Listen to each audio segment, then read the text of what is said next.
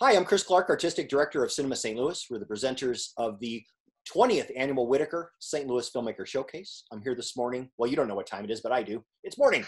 I'm here with Ben Manhanke and his intriguing, almost indescribable, but we're going to talk about it anyway, film Peeping Tom, which we discussed before.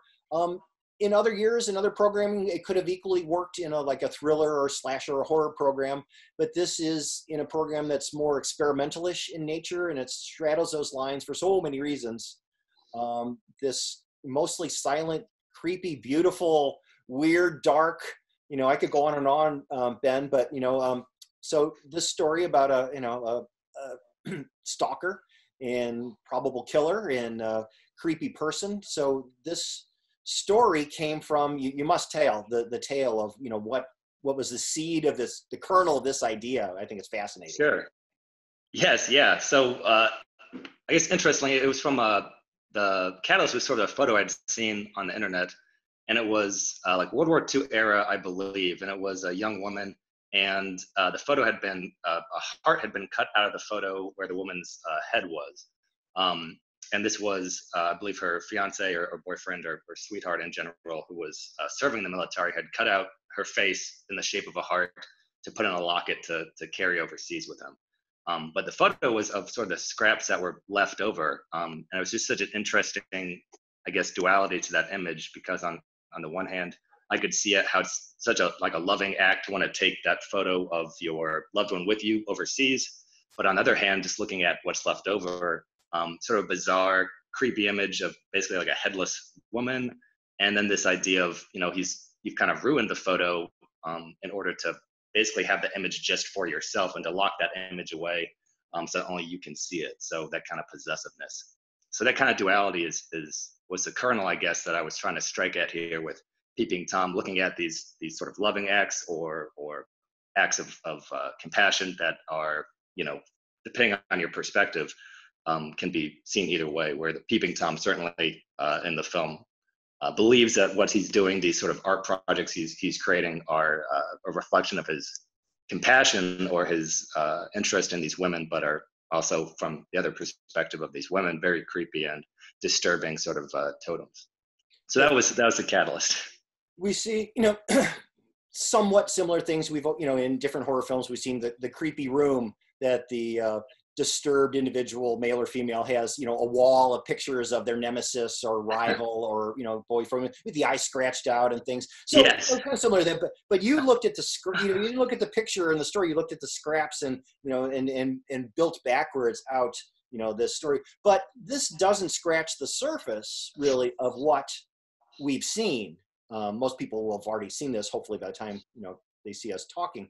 But, you say in your cover letter and in description that you were inspired by the films of Dario Argento and the color palette and the cinematography. So just talking about we're talking about a slasher and a serial killer that people, think a certain thing and lots of blood and goo and stuff. Well, there's a lot of red, but that's the, the color palette and the cinematography and the dark shadows. And, there was a lot of craft that went into this film. Hence my reason to, to put it into this particular program, because there isn't much speech, and if any, really, and there's just a lot of or not much, but it's the colors and the shadows and the dark, or as much a character as anything. So how long did it take you to develop this system or list of how you wanted to do everything, and the lighting, lack of lighting right. is just as difficult as lighting to collect what you want in a dark setting. So.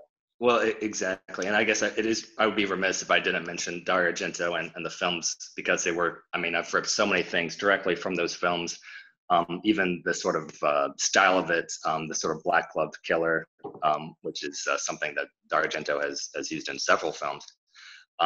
So yes, Suspiria, Tenebra, The Bird with the Crystal Plumage, Deep Red, all these films where there are very direct references to this filmmaker and his work. But yeah, that's going into it.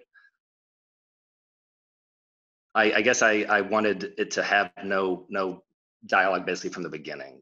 Something with my film I did last year, I thought I struggled with was kind of telling a story Mm-hmm. or really communicating, precisely what I wanted. So what I wanted to focus on was being able to tell a story. And I thought by stripping away dialogue, kind of taking away that aspect, that then I could focus on just the visuals and trying to tell the story with just the visuals. And that would lead to me being able to express this idea better. So we knew the visuals were going to be a big part of it from the beginning. And then once I had the photo, which inspired me, is basically looking at what I have around me to use, aka a very creepy basement, and how can I basically make a story that fits that. So yeah, the darkness, to your point, is a very big part of it. What you can see, what you can't. The killer, of course, we never have his identity sort of revealed, and a lot of time he's spent in the shadows or in darkness.